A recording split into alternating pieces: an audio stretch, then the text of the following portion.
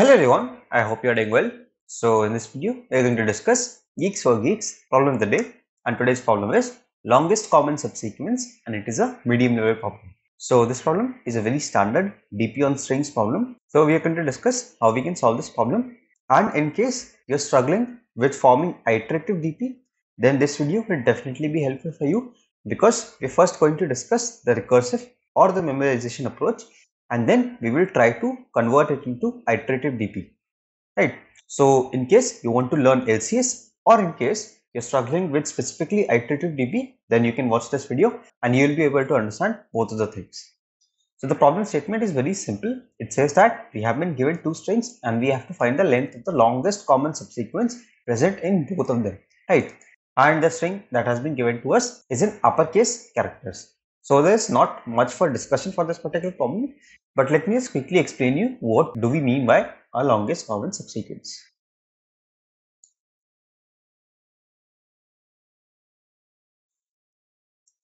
So you see that we have been given two strings like these, right? So what is the longest common subsequence among it? You see that we have A here, so A is also here. So one length is confirmed. Then the next character that is same in both of them is this D, right? So this D is also a part of the longest common subsequence, and the next character that is same is H, right? So the longest common subsequence is A, D and H, which is of length 3. So the key idea is you have to take any subsequence from these strings. Subsequence means you can take any of the characters while skipping some of those. The only thing is the order should be the same, and common means obviously that ADH is common in both of them, right? So this is the whole problem. Now this will be solved with DP, and let me first define the states for DP of IJ. So DP of IJ, let's say DP of IJ means, I'm just going to type it. So the first thing is that we need to talk about the ith index, right? So we are currently at the ith index of string 1, let's say, right? And J means we are currently at jth index of string 2, right? So let's say this is what I and J are representing, and DP of IJ is going to represent, it shows length of the longest common subsequence of strings S1 ending at I and S2 ending at J, right? So what do we mean by this? Thus DP of IJ is going to show us the length of the longest common subsequence of strings. Let's say we have a pause here, S1 ending at I and S2 ending at J. So let's say this is A, B, C, D, G and H, and let's say we have A, E, D, F, H and R. Let's say both of them, let's say these are in one based indexing, so it is 1, 2, 3, 4, 5, 6, right? And let's say if we talk about 0, 0, right? So what is the length of the longest common subsequence when both of them end at 0? Since we don't have any characters, that is why LCS will be equal to 0, right? Now if I talk about DP of 1, 1, right? Both of them are ending at index 1. That means this particular position, right? So you see, till now both of them have only one character in common. So the value of DP of 1, 1 is going to be 1, right? Now let us see a couple of more examples. Let's say the next character was D, right?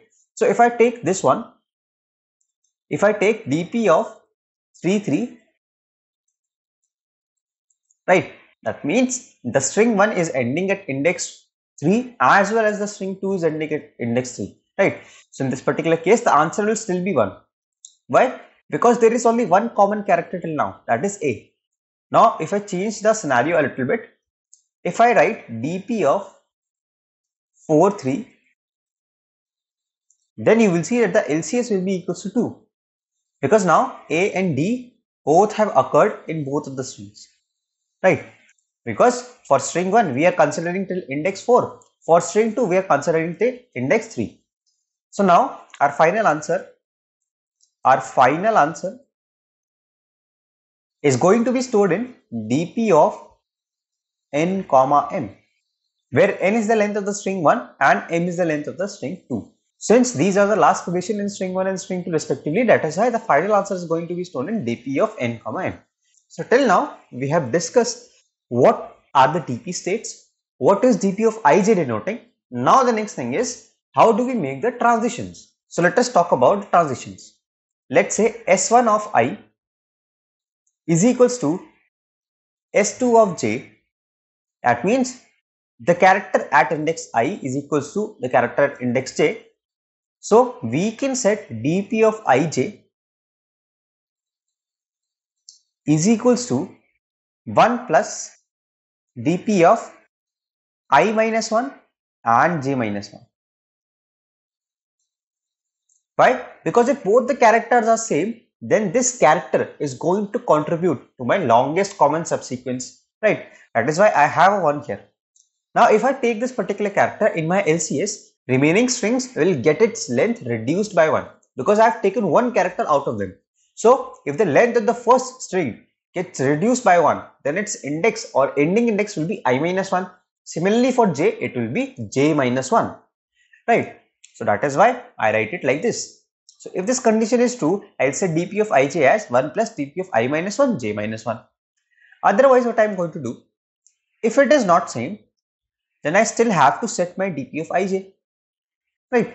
But in this case, I am going to take the maximum of something, and this maximum will be, there are two ways or there are two possibilities with me now, right? So for example, if I have some string like this a, b, c, d, and let's say I have another string a, c, b, e, right? So if I am at this particular index, at the last index, I see that both of the characters are not common, right? So one way of approaching forward is to move this pointer to the left, right? Or the ith pointer to the left, or converting I into I minus 1, right? You can say it any of the ways, it is all same. Or the other way could have been moving this pointer to the left, or the j pointer to the left, or converting j into j minus 1, right? So we are just going to do nothing, we are just going to explore both of the ways. I'm just going to write dp of I minus 1 j comma dp of I j minus 1, right? So this is the beauty of recursion or dynamic programming. Both of them work on the similar principle that you don't need to think about anything. You can just explore all the paths and it will automatically calculate the answer for you. So these are the two transitions that we need to take care of, right? These are the transitions. Now let us talk about the base case. When any one of them, if I is equals to 0 or j is equals to 0, that means here our answer will be equals to 0. Why is it so? Because if one of the strings has been exhausted or there are no other characters left in either of the strings, then in that case answer is definitely going to be 0 because there cannot be anything common. If one of the string is empty, then there cannot be anything common. That is why even if one of them becomes 0, the answer will be 0, right? So now let us have a look at the recursive or the memorization approach. Then we will try to convert that particular approach into our iterative DP, right? So let us quickly start here. So I am just going to write pseudo code. I am not going to write the exact code, but it will be much similar to the exact code, right? So let's say we have some helper function here, right? Now inside this helper function, first of all, I'll have some base cases. If I is equals to 0 or j is equals to 0, then I'm just going to return 0 from here, right? Now if dp of ij is not equals to minus 1, then I'm just going to return dp of ij. So why am I doing this? If you have done memorization or recursive dp before, then you already know that I initialize all of my dp array with some value which can never be my answer, so that I know that I have not calculated this value before, and in this case I can use minus 1 since the length cannot be less than 0, right? So I use minus 1 to indicate that I have not calculated this answer before. But if it is not equals to minus 1, that means I have already calculated this answer before, and then in that case I can just directly return dp of ij, right? And now the next step, what I do, I check if S1 of I is equals to S2 of j, then I can just return dp of ij is equals to 1 plus helper of I minus 1 and j minus 1, right? And obviously I will receive two integers here int I comma int j, right? Now in the next step, what I do, if this is not true, I'll just have an else condition, else return dp of ij is equals to max of helper of I minus 1 j comma helper of I j minus 1, right? So this is my whole code for my recursive approach, right? So you don't need to do anything, and at the end you can just call your answer on helper of n comma m, right? You can just return it and this will be a final solution. It means write it here, right? So you can return helper of n comma m because this is where you are going to start from. Why is this helper of n comma m? Why are we starting with n comma m? Because we are traversing from the right to the left. You could have also done it the other way, traversing from the left to the right. It's just that whichever way you take, you just have to be consistent among them, right? Since I was traversing from the right here, then I have set up a base condition for 0, right? If you're traversing from the left here, you have to set a base condition equals to the length of the strings. So yeah, you can take any of the methods, either of them is correct, but it's just that you have to be consistent among them, right? If you're traversing from left to right, you will also have to change all of these minus ones to plus ones, but if you don't want it, you can just also follow this method as well. It is equally correct, right? Now let us have a look at the iterative approach, right? So what I'm going to do is, you will see that it is very easy to convert this recursive DP to iterative DP. So first of all, I'm just going to write two for loops. I'm not going to talk about the contents of these for loops for now. I'm just going to write for, right? For int I, that means I have a variable I here, right? I'm not writing anything inside it. I'm just writing that I have a variable I here, right? So let's say I have this, then I don't have to do anything. If S1 of I is equals to S2 of j, then what I do, I set my dp of ij is equals to 1 plus dp of I minus 1 j minus 1.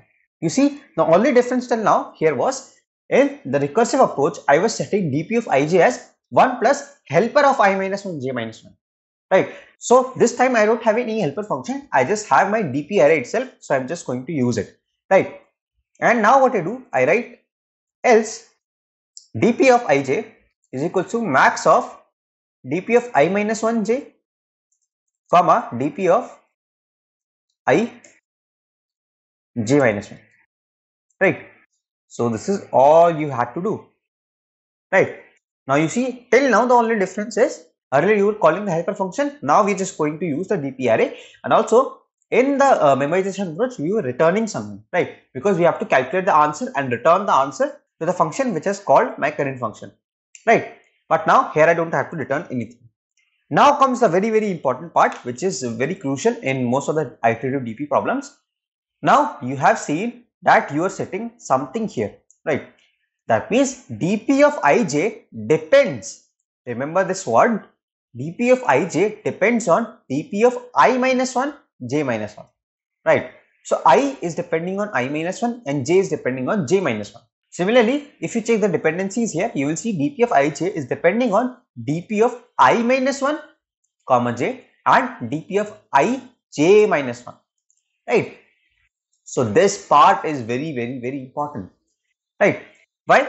Because for forming the for loops here at the top, you will have to first see what are the dependencies inside your logic, right? That is why it is called bottom up approach, because first you will be calculating some smaller values and then you will be using them to form the bigger values. But in order to know what are those smaller values, you will have to check your dependencies, and on the base of those dependencies, you will have to form your for loops. So first of all, you will see that dp of ij is depending on dp of I j minus 1. So for the same I, you will have to calculate j minus 1 first, right? So let me just write it here. You will have to write j is starting from, let's say, 1 for 1 based indexing, and j is less than equals to m and j plus plus.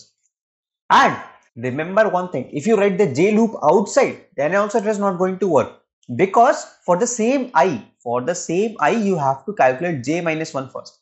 And if you write the j loop outside, this will not be the case, right? Now similarly, you have to calculate I minus 1 before calculating I, right? Because the answer of dp of I is depending on dp of I minus 1. That is why here also I is equals to 1, I is less than equals to n, and I plus plus. This is the only thing you have to do, right?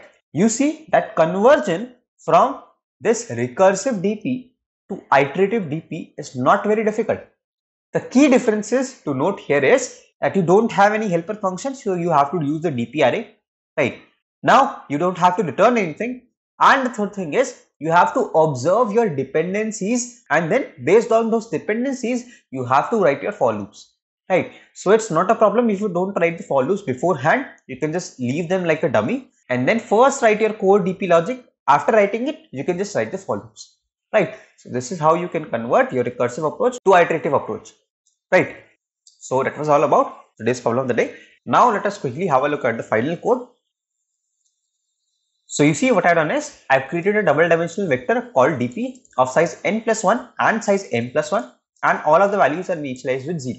So the only reason I'm creating a double dimensional vector of size n plus 1 and m plus 1 is because if I have of size exactly n and m, then I will have to include a separate base condition for the index 0 or the first index of the string, right? So this is very important while writing iterative dp. That is why I just directly create n plus 1 and m plus 1, and I'm assuming the string to be in 1 based indexing, right?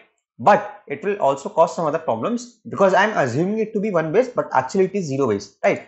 So let us see how we can fix this later. So here you will see that this is just a simple for loop, right? I starting from 1 till less than n plus 1. Similarly, j starting from 1 till less than m plus 1, and inside it you see I have written s1 of I minus 1. Why is it like this? Because I'm assuming it to be 1 based, but it is actually 0 based string, right? So that is why it is like this. So one way of one other way of correcting this is also like this. You can write s1 is equals to question mark or any other random character plus s1, right? So this will make the string 1 based indexing, right? This is also correct. But if you don't want to do this, you can always write minus 1 here, right? Similarly for s2, if those two characters are equal, I just set dp of ij as 1 plus dp of I minus 1 j minus 1, and in the other case dp of ij will be equal to max of dp of I minus 1 j and dp of I j minus 1, and at the end you can just directly return dp of n comma m, and this would be your final solution. So let me just quickly submit this and show you that this particular code works. So you see it passes all the test cases and this solution is absolutely correct. I hope that you guys were able to understand the solution. If you guys did, consider dropping a like on this video, and don't forget to share your thoughts in the comments, because your engagement with this particular video really helps the YouTube algorithm to understand that this video was actually helpful for you, and it will be able to reach more number of people like you who want to keep solving new problems. So I see a lot of people who watch these videos have not subscribed yet. In case you're one of them, then definitely consider subscribing. It's always free of cost, and you can always unsubscribe if you don't find the videos interesting later. So share the channel with your friends. Until the next video drops, keep coding, stay safe, bye bye.